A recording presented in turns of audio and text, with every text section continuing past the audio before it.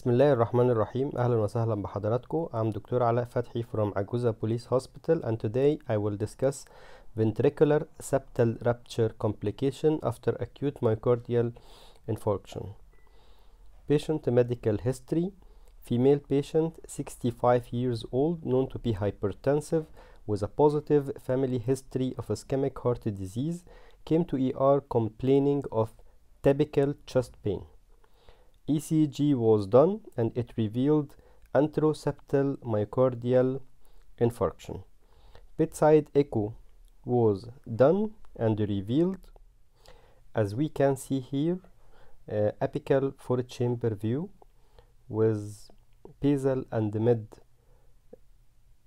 infroseptal akinesia with aneurysmal dilatation in apical septum and apical septum defect with 2D echo. Color Doppler revealed left to right shunting.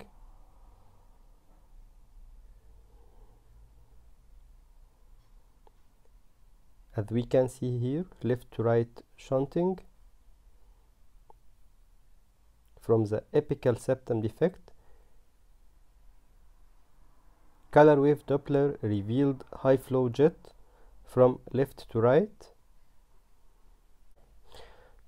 Transesophageal echo was done and revealed left to right shunting, as we can see here. This is a aortic valve, left ventricle and right ventricle, with a defect measuring about 1.4 centimeter. This is left to right shunting in the color Doppler flow.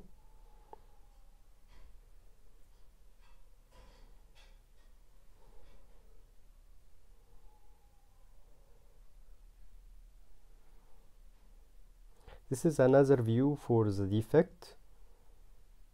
Apical septum defect with left to right shunting in the transesophageal echo, as we can see here.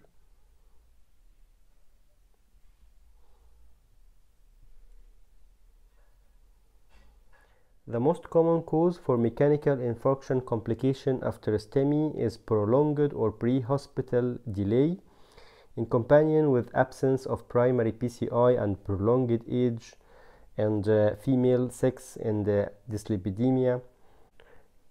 All these risk factors may induce mechanical complications such as free wall rupture or. And finally, we have two types for ventricular septal rupture. After inferior myocardial infarction will induce basal inferior septal rupture, and after anterior myocardial infarction will induce apical septum rupture, as in our case. And thank you.